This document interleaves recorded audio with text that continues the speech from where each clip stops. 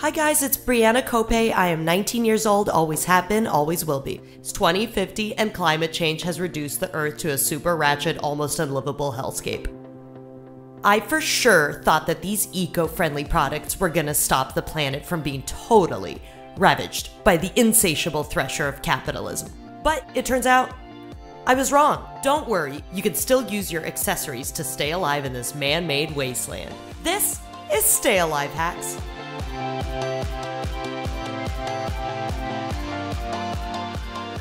Ladies, has this ever happened to you? A roving band of raiders is on its way to take your supplies and turn your teeth and ears into jewelry.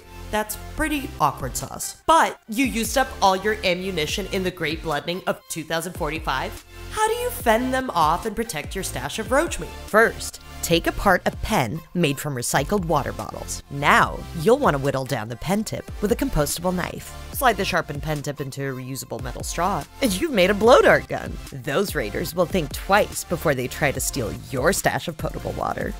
A lot of you have been messaging me on Snapchat saying that people are starting a new society on the Pacific Garbage Patch, a land where we can leave the mistakes of the past behind us. But how are you gonna get there? I love my succulent. Take 2 eco-friendly laundry detergent bottles. Cut a strap from a reusable canvas bag and tie it around the 2 handles. Just do this with as many empty bottles as you can find until you've made a raft large enough to hold you and your meager belongings. Long live the garbage patch. Still breathing unfiltered air? That is so 2017. So embarrassing. Here's how you can make a custom gas mask without spending all of your shiny rocks at the barter zone. Take a reusable water bottle and cut off one end.